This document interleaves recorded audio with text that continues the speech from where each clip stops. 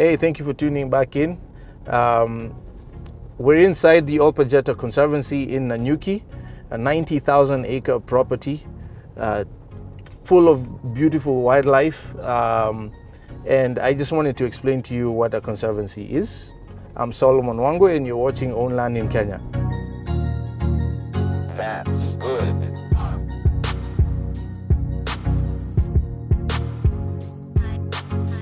So what's a conservancy?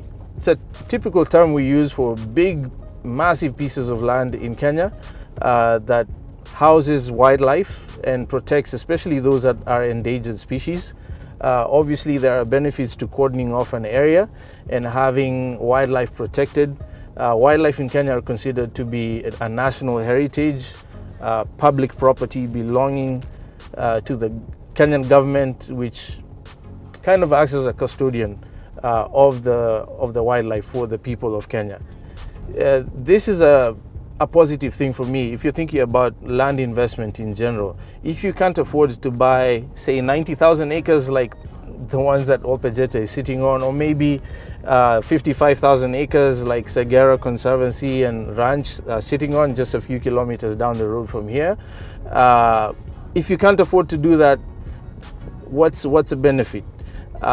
Two are distinct for me in my mind. Firstly, you have a huge area that is protected for the long term.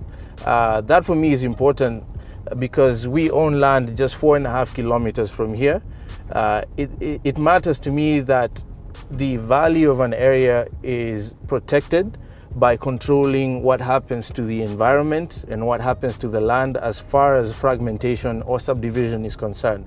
So for me, it's a positive being a neighbor to Ol Pejeta because they're sitting on 90,000 acres. As far as we know, for the foreseeable future, there will be no changes in the use of this land, and that protects my views. It's why I'm in Nanyuki. I want to wake up in the morning and stare at the beautiful mountain. I want the fresh air. I don't want to come to Nanyuki and feel like I'm in Nairobi or places like Langata or South Sea where the population and the development is dense. So that's one good benefit. Obviously, the other has to do with unique features about the area, which are a premium when you're talking about property values in the long term. Having wildlife so close is a positive.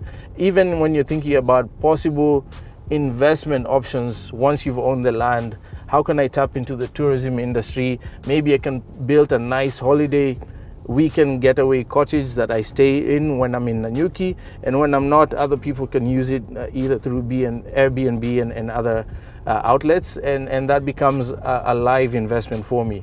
So that's a great benefit, and again, like I said before, an important reason for why you need to consider investing in Nanyuki now and not in the future, because it's gonna get more expensive with time.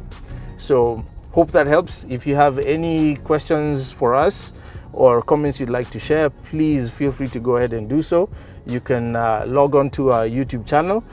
You can also send us an email or check out our website, www.goshenacquisitions.com, and we'll be happy to engage with you. Stay tuned for more information on strategic land investment. You've been watching Own Land in Kenya. I am Solomon Wangwe.